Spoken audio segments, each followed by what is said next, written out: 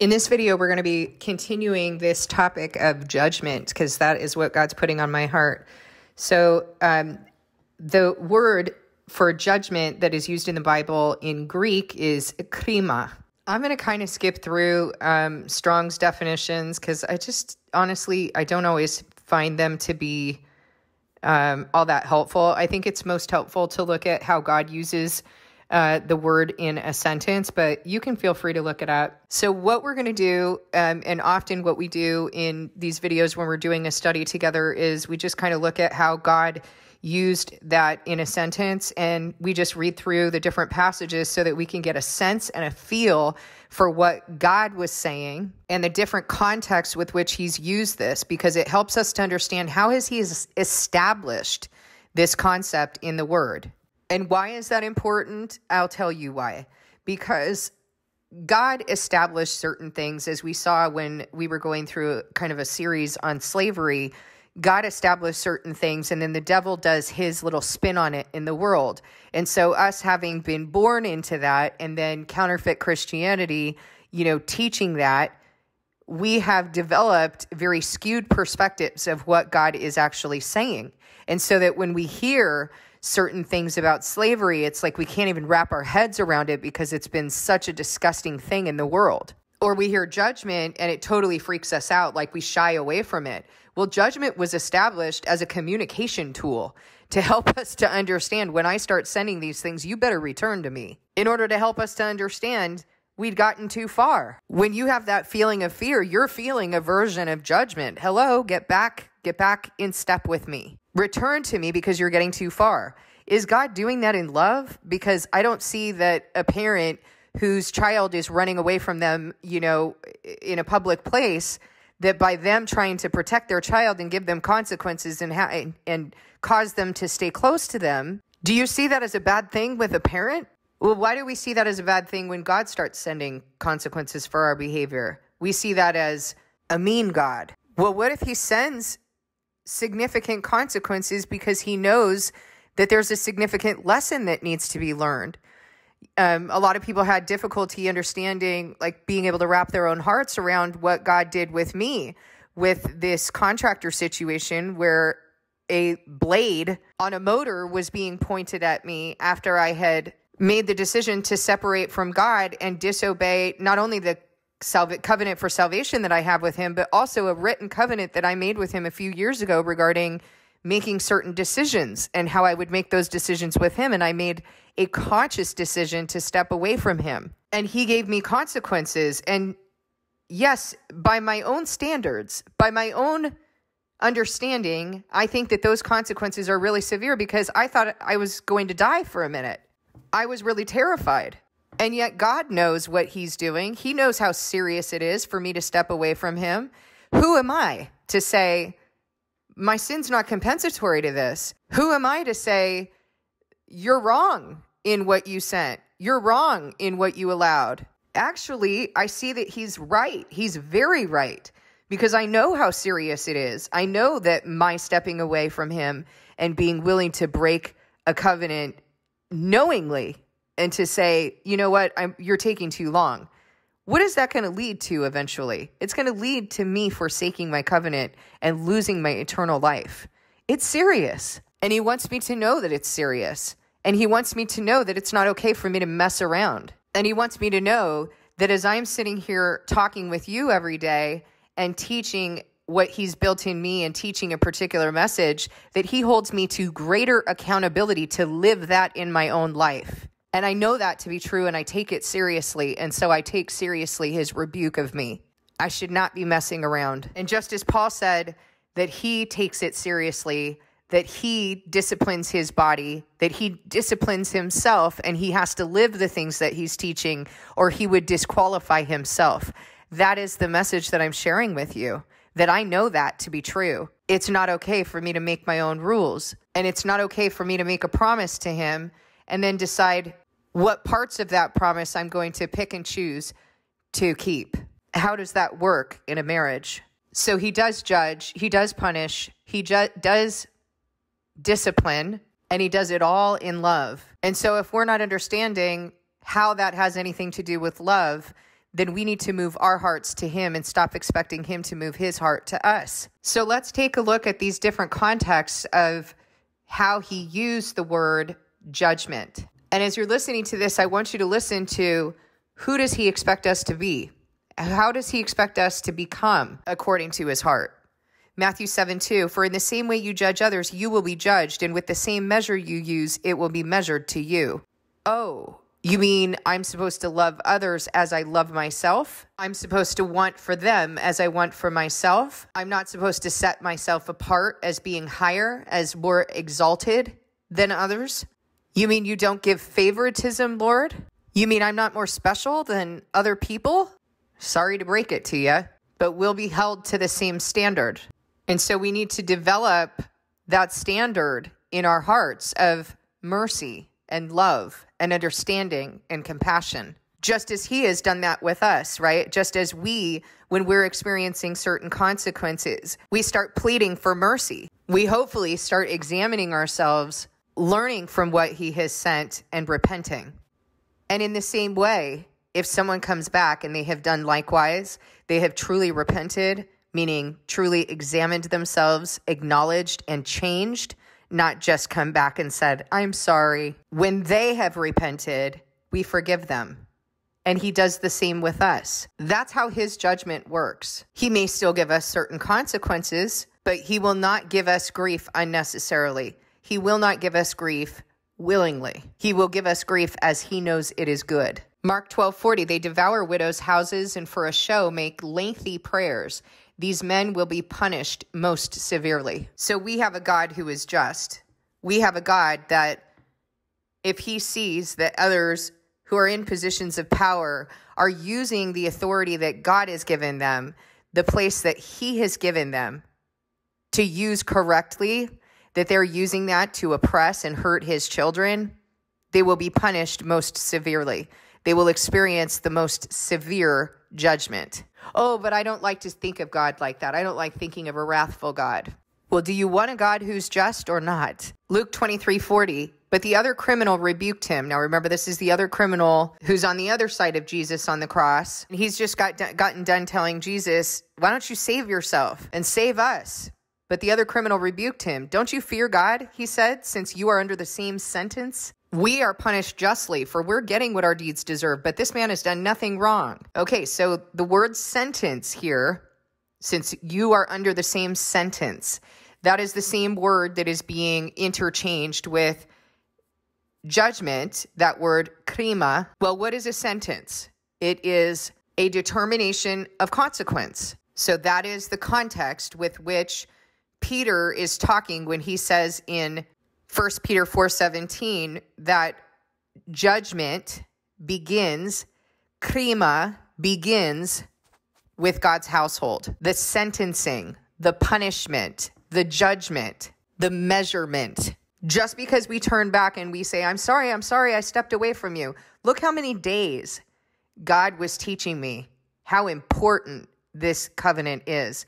How many days have I been doing videos on this very thing, telling you, now he's teaching me this, now he's teaching me that, now he's showing me this, now he's giving me a piece of his heart. Who am I to judge what he's doing? Who am I to turn back and say, my sin didn't necessitate this? Who am I to condemn him? All I am is one to receive from him. The only thing I should be doing in every single situation is saying, what's God doing here? All right, Lord, what are you doing? What are you doing here? I know you're sovereign. I believe in you. I trust you. I have faith in you. I'm living it out. Tell me what you're doing. What do you want me to receive? What do you want me to learn? You want to use me? All right, I'll expose myself. I will talk about it on the videos. I will share. You will be glorified. I belong to you. You redeemed me. You get to use me however you want. Is that the attitude that you have when you're doing this work? Is that the attitude that you're bringing as you have circumstances in your life, as you have symptoms in your body or in your mind or in your emotions? What is your attitude? What is your heart? What did Abraham do? Did he turn up to God and say, you murderer, I'm not going to do that? No, he leaned into what God wanted him to do. And his belief and his faith were attributed as righteousness. Again, same context, Luke 24:20. The chief priests and our rulers handed him over to be sentenced to death, and they crucified him. That was his sentence. We have a sentence. We have certain things that have to be done. And yet it's different from the way that the world does. The world does it without any real concern about whether we're even learning from that, right? And sometimes the sentence doesn't even make sense, right? Is not even a logical consequence for behavior. But we have to know that our God knows what he's doing, that he surpasses the best human ability. He can teach us for days with one situation, as I demonstrated with you, and that's the reason I shared it, to be poured out as an offering so that you could see what this looks like in practice. John 9:39, Jesus said, "For judgment I have come into this world, so that the blind will see, and those who see will become blind." What does he mean by that? For judgment I have come into this world, and then he follows it up with an example to help us understand what he's talking about, so that the blind will see, and those who see will become blind. Why would that be judgment on those who see will become blind? When he restored the blind man's sight, and the blind man caught up with him again a little later, and he asked him, "Do you believe in the Son of Man?" And he said, "Who is he?" And so that I, can see him. And he said, "You see him right now. He's standing before you." And he says, "Lord, I believe."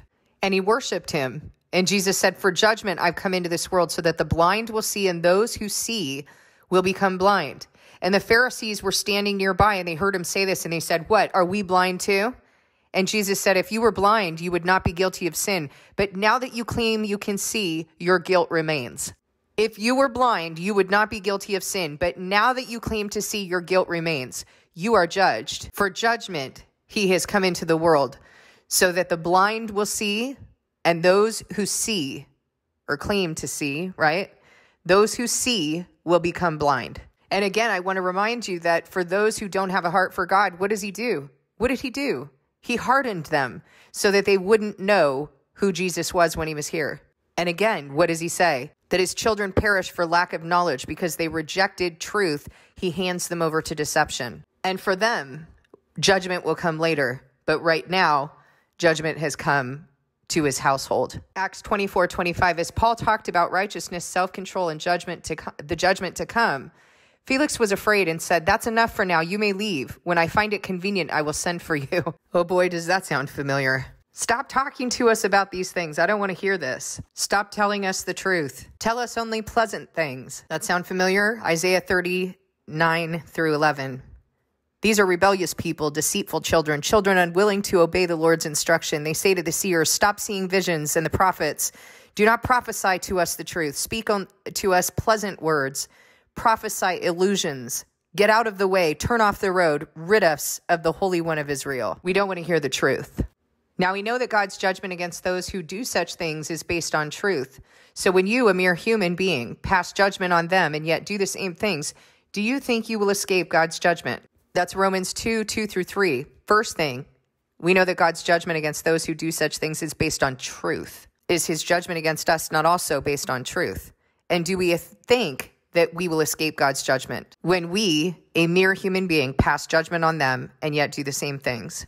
Again, that was like the first scripture that we read, that we are going to be measured with that same measurement. That God's judgment is based on truth. God's judgment is also based on what he knows is good and right, and what he knows needs to be learned and worked out in order for us to be saved. Nor can the gift of God be compared with the result of one man's sin. The judgment followed one sin and brought condemnation, but the gift followed many trespasses and brought justification. Don't go back to your thinking in counterfeit Christianity. You have to understand how you invoke that gift. How do you receive that gift? You receive it by faith. There absolutely is judgment. And so the entire word needs to be taken together. So Peter says one thing. Peter says that judgment has already begun with God's household. And Paul is saying, nor can the gift of God be compared with the result of one man's sin. The judgment followed one sin and brought condemnation, but the gift followed many trespasses and brought justification. So you're judged for one sin, but the gift follows many sins and brings justification. Sure does. It's all true. What Peter says is true. What Paul says is true. And we have to find a way to reconcile that. Well, what is judgment? There's the judgment or the consequences that are being worked out right now. And then there's the judgment that's going to come on the wicked, which we often refer to that as being the judgment. Well, there's also this judgment that we're experiencing right now, that we've been experiencing since Peter said that judgment has begun with his household. And what do we do when the judgment comes? Well, God told us in the Old Testament, he said, when I start sending these things, when you start seeing these things, when you start seeing plagues, illness, famine, pestilence, when you start seeing these things, you return to me and I'll heal you. And Jesus came and he taught us how to do this job in our heart, this work in our heart. Who was he preaching all the time? Blessed are those who are merciful. Blessed are those who are poor in spirit. Blessed are those who are persecuted. Blessed are those who are pure of heart. All of this is an inside job. All of this is a heart job. You can't just say, okay, let me be pure of heart. All right, let me be merciful. How are you going to be merciful when someone's pointing a blade at your face, turning on a motor and defiling your property and walking off with a demonic, maniacal laugh? You tell me, you going to be able to do that without working on your heart? You going to be able to receive that on your own without sorting it through with God? This is a heart job. There is no way to do this in your flesh, and there's no way to do it apart from him, because frankly, I can tell you right now, I'm not good of myself. I don't want to be merciful to someone like that. When I'm the one who now gets to foot the bill, when I'm the one who's feeling afraid, when I'm the one who's experiencing these consequences, I don't want to be merciful. I don't want to pray for someone like that. And so there's some work that has to happen in my heart in order to be able to do it. And to be able to do it truly, not just with the words in a prayer, to truly see that this man is in bondage and that I need to pray for him and that I need to trust God rather than the work of my own hands for justice. This is work that's done in the heart. There's no way to receive that gift if we're not going to be willing to do this work in our hearts. But here's the thing, is that those who are standing there on the day of judgment, they are going to be so bogged down in sin with so much judgment that's going to come on them. And there is no way that by the work of their hands that they're going to be able to do that. They're not going to be able to be justified. And yet we, through faith, through obedience and working out this judgment and receiving what God is building in us through faith and understanding and that work in our hearts, we're going to be justified. But had we not worked this out with him, had we not had faith, if we were not doing this work, we will not be justified. And again, what does he say in Daniel? He says, many are going to fall in order to be purified, made spotless, and refined. That is not being said as something that he's going to do. It's something that he's going to do with us, that we have to receive from him. That's how we become purified, spotless, and refined. We're going to be put through the furnace.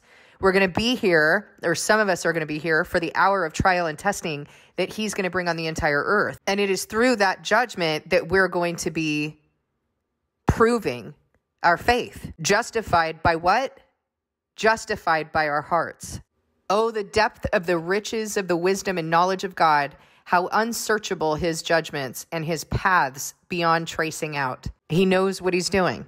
He knows what he's doing. We don't. And if he's doing something, then we can't pray it away. We have to receive what he's doing. We've got to use the information that we have been taught in his word by his shepherds, the many ways in which he is speaking to us in order to understand what he's calling us in to address. And if it takes several weeks, then so be it. If it takes a while, so be it. But I see people in the habit of giving up. And because they're giving up, what do they expect him to do for them? If you're going to give up on him, what do you expect from him? I'll tell you what you can expect from him. He's going to bring you lower. If you are actually in him, he's going to bring you lower, and that's the best that could happen to you. The very fact that you have lawsuits among you means that you have been completely defeated already. Why not rather be wronged? Why not rather be cheated? That's very interesting. All right, that's 1 Colossians 6:7. The interesting thing about this is that God has taught me this multiple times. He doesn't want me using the world's legal system. And this is absolutely right. I don't think I've ever read it in this way. Why not rather be wronged and why not rather be cheated? And I know that many people are not going to understand this because we have all kinds of ways of justifying the things that we do in the world and the things that we do by the work of our hands. And many people are not going to understand that I decided not to press charges on this person. And they're going to say things like, well, what if he goes and does it to someone else? I didn't have control over whether he was going to do it to me. Who says that I can have control over whether he's going to do it to someone else? That God has control over that. And so this scripture here confirms what God has told me repeatedly. Why not rather be wronged? Why not rather be cheated? Do you think that I'm concerned about that people are going to come after me now because I'm putting that out there, because I'm saying, oh, this is my attitude and this is what I do? God knows how to deal with them too. We either believe in his sovereignty or we believe in the work of our hands. That never got me anywhere. I'd rather be wronged. I'd rather be cheated because I know who vindicates me in the end and I know who provides for me. Would I rather disobey God? Because he's the one that I'm supposed to fear. So Paul is telling the Colossians that the very fact that they have lawsuits among them means that they have been completely defeated already. This is the context of that word, krima. If you've ever been through a court battle, you know that there are so many things that have to happen inside of you in order to endure that and in order to justify yourself. I mean, like, who really can go to court and say, yeah, I'm fully justified. I am 100% in the right. I mean, even before God, you know what I mean? I don't think that there was anything that I did to, call this guy on to point a blade in my face, but there's stuff that I did that was wrong with God. And in order to navigate this kind of a legal system that is just corrupt and unjust and it's of the world, you got to act certain ways. You got to exaggerate and embellish certain things or hide certain things because that might implicate you. I don't want to live like that. More importantly, God doesn't want me to live like that. He wants me to wait for justice with him. He wants me to trust that he knows how to protect me. He wants me to trust that he's sovereign over my life. And so that's where I place my trust and my faith and my hope and my protection, my confidence. I know better than to return to the work of my hands. 1 Corinthians 11:29. Oh my goodness, I've been saying Colossians and I meant Corinthians. I'm sorry. 1 Corinthians 11:29. For those who eat and drink without discerning the body of Christ, eat and drink judgment on themselves. And then there's other places in scripture where Paul talks about, like, if you engage in sexual immorality, how you're doing this against your own body, like you're sinning against your whole body. Your own body is the way that he says it. So you're bringing a sentence on yourself. You're bringing a penalty on yourself. Elsewhere in scripture, in Matthew 5:26, Christ says, truly, I tell you, you will not get out until you have paid the last penny. And here he's talking about settling matters quickly with your adversary who's taking you to court. And I believe that this is naturally talking about, them taking things up with God, things that you've done to them, that you need to turn from your ways and you need to turn to them and repent and do things right. Otherwise, you'll be thrown into prison and you will not get out until you paid the last penny. So he gives us an opportunity, doesn't he? Just like a parent with a couple of siblings who are fighting and one of the siblings is doing wrong to the other sibling, they're given an opportunity. Settle this on your own or I'm going to get involved. And if I have to get involved because you're not doing the right thing, it's not going to be pretty. So are you getting a feel for the heart of God? Are you getting a feel for how he established this concept of krima? There are consequences for our behavior.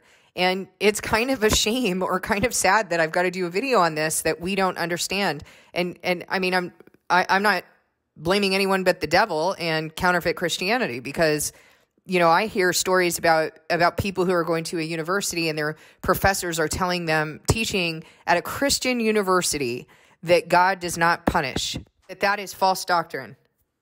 Have they ever read Leviticus 26? God doesn't punish, really?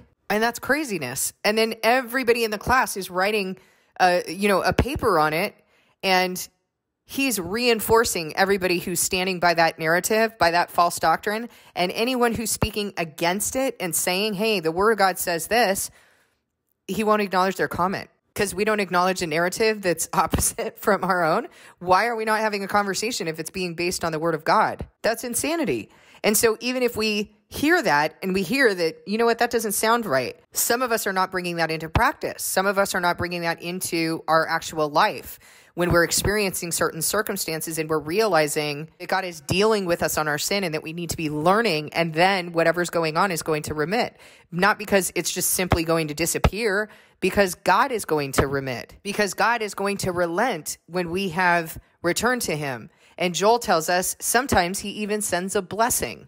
I woke up this morning after days of returning to him, of seeking and pursuing him and receiving from him. What do you want me to learn? What do you want me to understand about the way that I turned away from you, about this circumstance? What are you showing me? And I didn't just sit there and wait for him to dole out the answers to me. I listened to what was going on in my body, my feelings, my dreams, my memories. What is this connected to? I listened to him in all the ways that he speaks. I used myself as an offering to share with you. I did all of the things that I was supposed to be doing on a daily basis until this morning I woke up and he blessed me so much today. I mean, honestly, one after another. There were some things that I needed to get done today that I really was not looking forward to getting done, and he handed them to me on a platter. Literally, I received a phone call about that very thing that I had to go searching for, to go sort through, which wasn't really a pleasant thing. And it was done 2 seconds. The next thing that I had to do that I really didn't want to do, I ended up getting money back on that particular thing. A friend of mine contacted me and brought me lunch, and I got to spend time with him today. Blessed all day long. And I woke up with that feeling, just knowing that I had been restored, knowing that we were good, that he's pleased. And then he began teaching me about this topic of judgment. And he used this other situation that came up that I started to think, this could really go this way or that. And based on, things that I've done in the past, and I really don't want to deal with those consequences. And so I had to work my heart into, well, what if those things happen? What if it's God's will that I have to deal with those consequences? I'm not entitled from being spared from consequences. There are so many consequences that God has spared me from, but I'm not entitled to it whatsoever. And so what I'm brought into position to understand right now with regard to this topic of judgment is that I deserve judgment. I deserve to experience the full breadth of what I've done. And yet he has mercy on me. He wants me to learn the lessons and to work towards my salvation, to understand what I need to understand within my heart, to have wisdom according to his wisdom. He's not just sending consequences willy-nilly. He's sending them for a purpose so that we learn and so that we understand and so that we're being built and so that we have a heart after him, because we have to become holy and sanctified as he is holy. So again, what do? I have no ability to control what judgment I'm going to experience. What I do have the ability to do is continue to rend my heart to him, to continue to say, you know what? You know what's good. Let the Lord do what he knows is good. That's what Eli said when he was told by Samuel that his sons were going to be destroyed. He said, let the Lord do what he knows is good. Because Eli knew that his sons were not doing good. He knew that they were sleeping with the women at the temple and that they were doing bad things. They were threatening people. They were taking the sacrifices for themselves, and he had rebuked them, and they would not change. And so he knew when the Lord said he was going to destroy them, he knew that God was doing what he was going to do in his righteousness. And he said, let the Lord do what he knows is good. That needs to be our attitude. Let him do what he knows is good. My job is to learn this, and then he will relent. His judgment is not merely a sentence by a judge who doesn't care about you. He is a judge who cares about us. He is a judge who has a purpose and a long-term goal. And so we have to understand what our conduct deserves and understand the mercy that's been given to us. And when we understand that, when I understand that there are so many situations where God has relented and he has not given me what I deserved. What did Eli tell Job in Job 33, that a person who is wasting away, their bones once hidden now stick out, right? They loathe the choicest meal. The person who is dying, and if there's an angel at their side, one out of, what does he say, 1,000 or 1,000,000, sent to tell them how to be upright, sent to teach them and minister to them, to teach them how to be upright. And they say to God, spare this person. I've found a ransom for them. And they can pray to God and they can find favor with him, and they'll be restored so that they can go to others and they can say, I've sinned and I didn't do what was right and I was spared. I did not get what I deserved. Listen, the whole word has to be taken together. Just because you don't get what you deserve doesn't mean you're not going to get some of it. The fact that we're not getting all of it should be a testament to the mercy and great love of God, the compassion of God. Because I truly believe that if I was getting all that I deserve, I would simply be destroyed. And then yet again, what does Jesus say? The one who has the greater debt is the one who is going to love the king more. I hope this helps you to understand the posture that we need to get in order to receive God's ministry and in order to heal. It's just so important as we're entering into this work. So if you're doing that work in Heart Known series, I really want to encourage you to take some time to meditate and pray about this topic so that you can understand what's been given to you and you can understand the correct posture that you need to get in as you're doing that work. Thank you for listening. God bless you, and I'll see you in the next video.